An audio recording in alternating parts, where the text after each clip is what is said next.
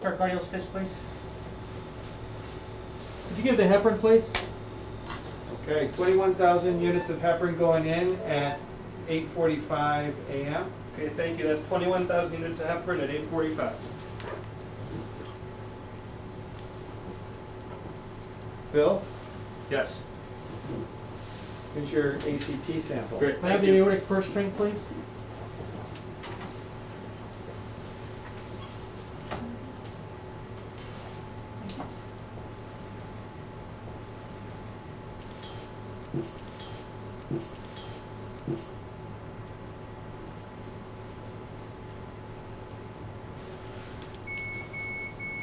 Can I divide your lines? You know what, Dr. Stunt, the ECT just stopped at 280 seconds. Okay. I recommend giving another 10,000 units of heparin. Okay, Bill.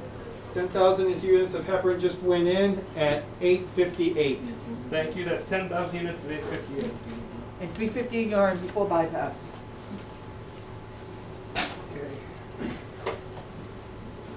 Dr. Stunt, you may divide the lines. Thank you. Bill, Yes. I have another ACT sample for you. Great. Thank you so much.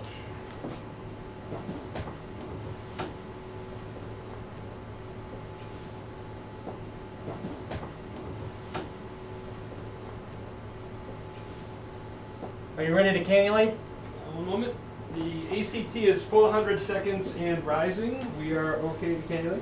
Knife, please. Cannula.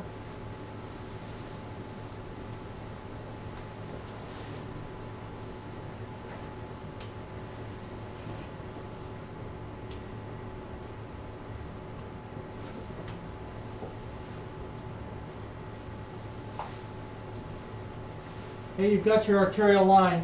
I got a good pulse down here. I'm going to test the line. Okay, good line pressure. Line test is good. Bill, pressure looks good. Wrapping now. Stitch for the SVC. Can we have the pump suckers, please? Suckers are on, sir. Good. I'll give Neo if necessary to keep the pressure stable. Okay, thanks. Yeah, blood pressure stable with a mean of about 80.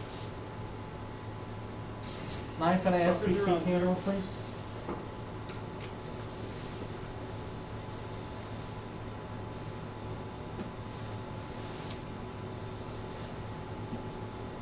Stitch for the IVC, please.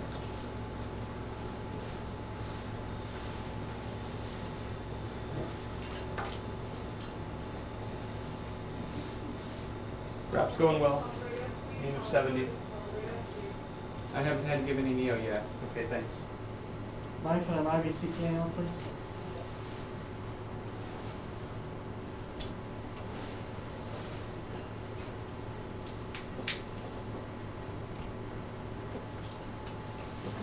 I'm going to hold on that wrap for now.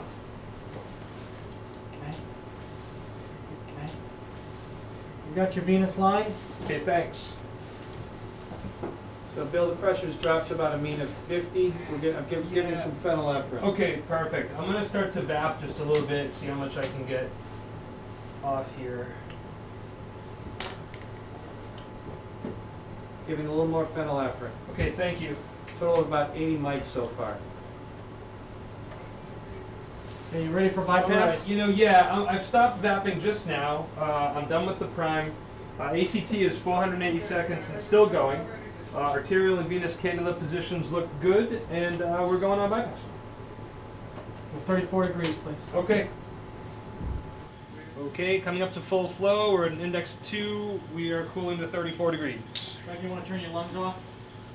Okay, lungs are off. Flush your cardioplegia to me, please. Okay, flushing cardioplegia. Gas is on, Doug. Thank you. How's your bypass? Bypass is good. My venous return looks good. The heart looks a little full. Let me adjust the IVC cannula a Okay. little bit. Oh yeah, my Does that levels. get you some drainage back? It did, sir. Yes, my level's getting a little better there. Otherwise, you ready for a cross clamp? Yes, sir. Bypass looks good. Oxygenation is going well, and I think we're okay to cross clamp. Okay, drop your flow to 500, please. Float on 500, sir. Clamps on, back up. Deliver your plegia antegrade, please. 800 cc's. Yes, sir. The flow is coming back up to an index of 2, giving antegrade cardioplegia 800 cc's total. Flow looks good. The root feels fine. Okay, great.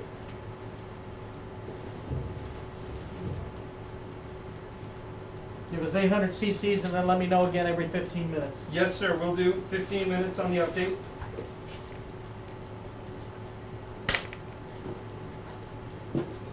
Okay, that cardioplegia is going great. 9 degrees C is the temperature. We're coming up to 800 cc's total.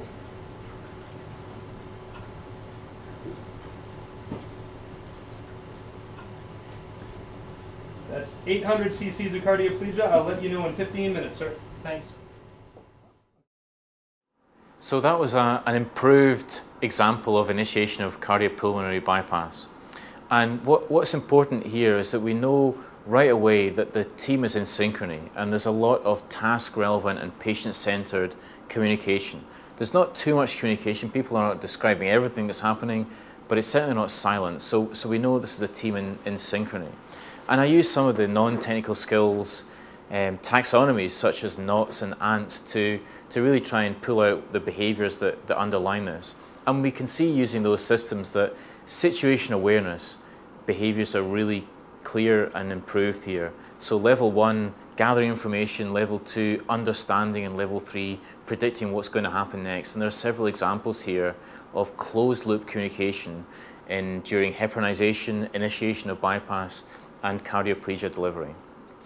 And finally, there's also a layer of politeness here. People are saying please and thank you, and there's a warm and fuzzy feeling in the OR, which is great, and that's a really important aspect of professionalism, but it's not a replacement for good communication, and it's not a marker by itself that the team is working well.